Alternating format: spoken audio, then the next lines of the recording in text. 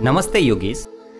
Today we are going to explain you what is Kapal Bhati. Kapal means skull, all the organs under it, and Bhati means shining or illumination. So how to do Kapal Bhati?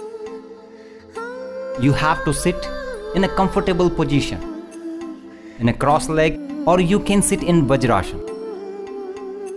Keep your spine straight, your face relaxed, breath normally. Keep your both hand on your knees. Join your index finger with your thumb tip. We call it Gyan Mudra. Keep your eyes closed, shoulder relaxed. Now pull your abdominal in and exhale forcefully. You will hear only your exhalation sound. Each time you pull your abdominal in, you throw your breath out forcefully. You will notice your abdominal part is going towards your spine when you are throwing your breath out, when you are pushing your breath out. As a health benefits, Kapal Bhati helps us in detoxification. It is considered as a cleansing or internal purification. It calms the mind. It helps in weight loss as well.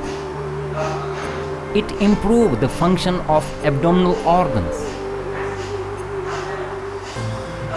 Kapal Bhati stimulates our glands like pituitary, pineal, hypothalamus and pancreas, very important gland.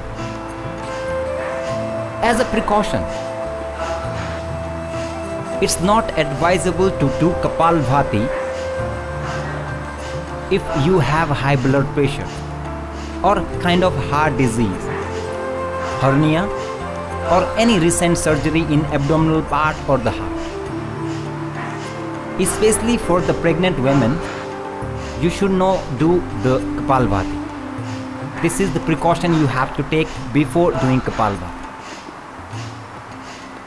This is what we call Kapal Bhati or active exhalation. Thank you.